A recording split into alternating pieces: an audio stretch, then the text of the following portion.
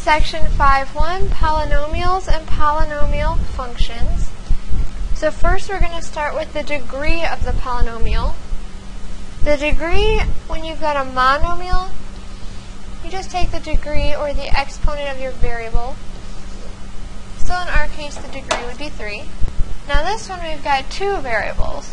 So what you do is you just add up the exponents. So our degree would be 10. Now what happens if you don't have a monomial? What you do is you take the degree of each of them. So the degree of this one would be 8 plus 3, which is 11. The degree of this one would be 7. And this one, there is no variable, or it would be like x to the 0. So the degree would be 0. And then you just take the biggest number.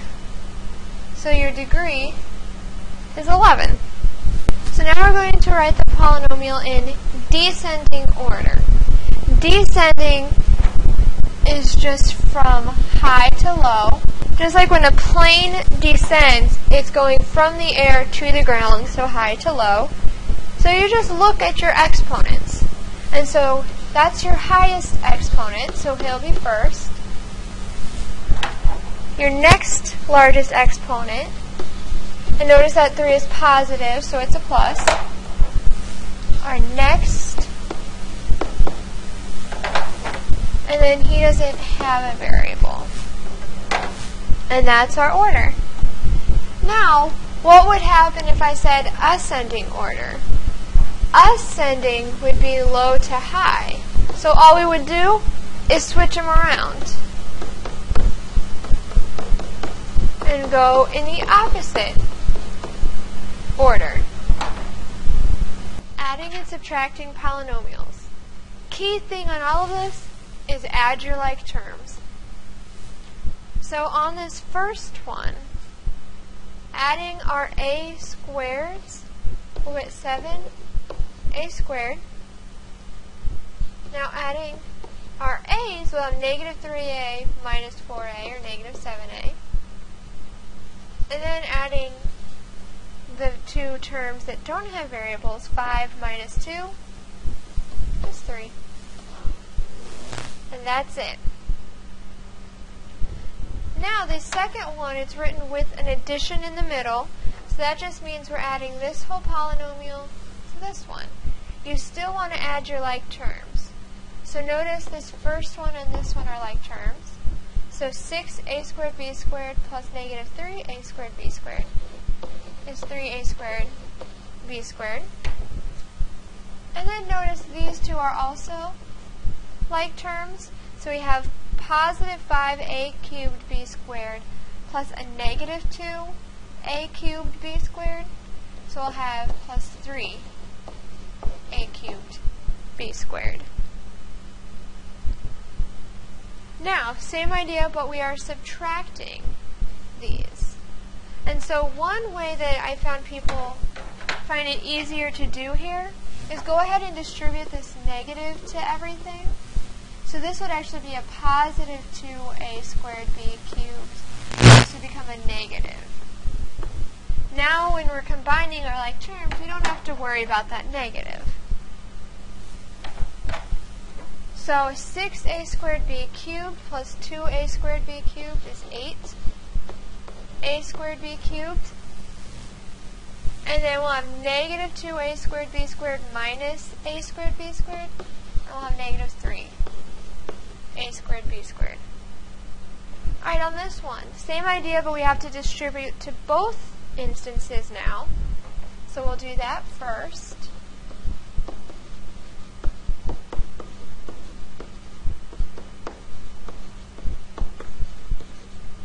And now we just combine our like terms. So we combine our cubes. They're gone. Our squareds. And then left with that. Alright, what about if we had this one? Same thing as before. Let's go ahead and take care of that negative. Now, we don't have anybody to combine with the 2a squared. We can combine our a's. 3a minus 5a is negative 2a. And then that positive 2 is still left. Alright, now this one, it's the same idea. Let's go ahead and get rid of this negative so you don't have to worry about it. Now you don't have to worry. Let's combine our cubes. So we'll have 7a cubed minus 2a cubed is 5a cubed plus 3a cubed, 8a cubed, and if it helps we can cross them off as we go. And it doesn't matter the order. Now look at your squares. We have a negative 4a squared minus 3a squared is negative 7a squared. Our a's, we have 3a plus 4a is 7a. And then 7 plus 13 is 20. The key thing with this is we need to simplify. So these we've already done. So remember, for this one you just multiply your coefficients. Negative 2 times 4 is negative 8. And then remember, when we deal with variables and exponents, when we multiply the base, we add the exponents. 2 plus 3 is 5, so negative 8a to the 5th. This one, it's the same idea. So when we multiply all the coefficients, with this negative 3 and 1, 6, we can make this a negative 1 and this a half. And then a negative times a negative is a positive. So we'll have 5 over 2. And then combining our variables, notice we have an a here and an a squared, so there'll be a cubed. And then our b's, we have a b cubed and a b. Once again, adding our exponents is b to the 4th. Now, when we multiply a polynomial by a monomial, or we'll get to polynomials times polynomials, the key thing here is going to be to distribute. So we remember we need to distribute this to every piece. So when we multiply these two, we'll get negative 2a to the 4th. When we multiply it to the middle one, and remember negative times a negative is a positive, and then it'll be a cubed, because a squared times a to the 1st, it gives us a cubed. And then when we multiply it by this last one, negative 6a squared. And then just double check, are there any like terms that we can combine? There are not, so we are good. This one, it's the same idea. So when we distribute to the first one, we'll get negative 12, x to the 8th, y to the 5th. When we distribute to the second one, we'll get plus 8, x to the 16th, y. And when we distribute to this last one, 4 times negative a half is negative 2, our x to the 7th, and our y squared. Alright, so now we still have to distribute. We're going to take each piece in this first polynomial and multiply it by each piece in the second one. So first we're going to have this 3x times both pieces. So the first one will give us 6x cubed, and then 3x times the 5x will give us plus 15x squared. And then we also have to multiply this negative 1 to both of them. So that'll give us negative 2x squared. And then this negative 1 to the 5x will give us negative 5x. And now we just have to combine our like terms. So this 6x cubed, there's no other like terms for him, so he's by himself. Notice these middle two are like terms because they both have an x squared.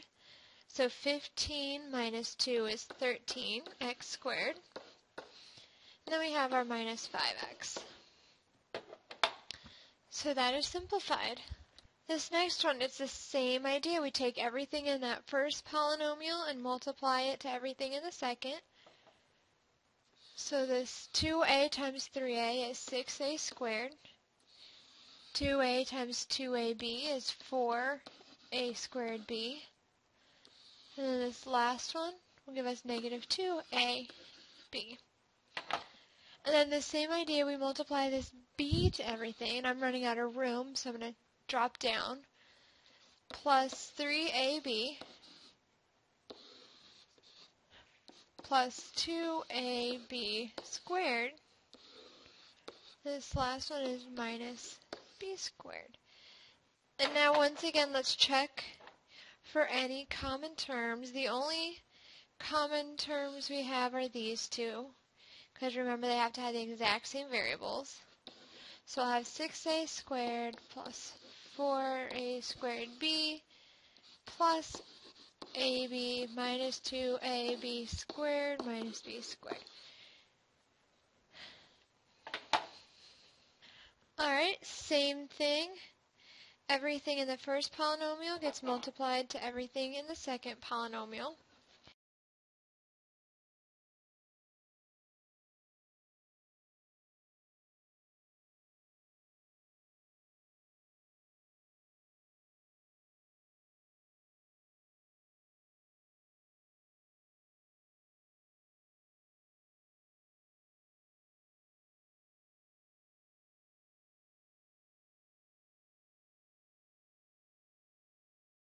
And then check to see if there are any common terms. It doesn't look like it, so we can just leave our answer like that. Typically, we'll write it all out on one line. I'm not going to be able to fit it, so this is okay. On this one, it's the same idea, but let's start by grouping these two together and multiplying them.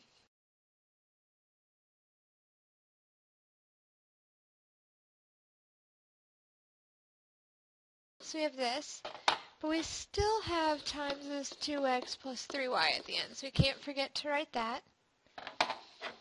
And now simplifying, we can combine those two, and that would go to 0. So we're left with x squared minus y squared, and then times this 2x plus 3y. And once again, distribute.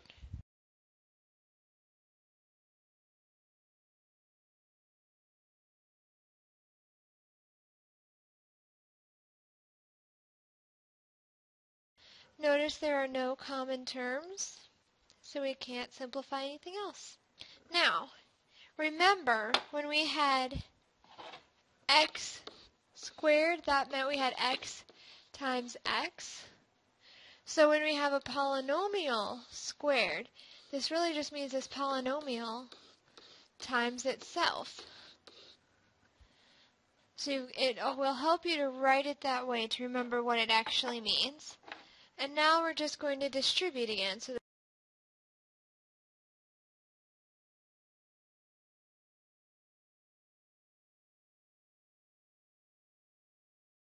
this one, we start the same way. Remember, it's this polynomial times itself.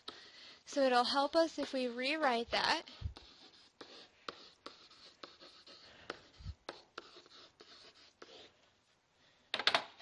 And now let's distribute this.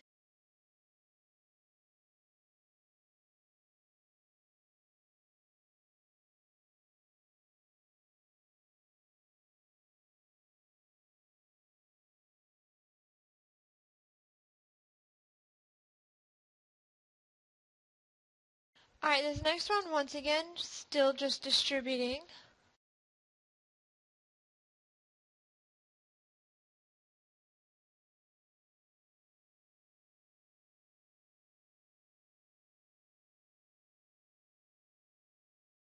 And we are left with 25m squared minus 9n squared. This last one.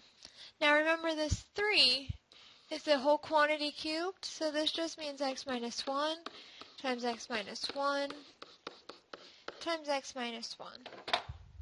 So let's start by multiplying these two together. All of this still times x minus 1. Combine our like terms. Now we can't combine any more like terms, so we've got to distribute again.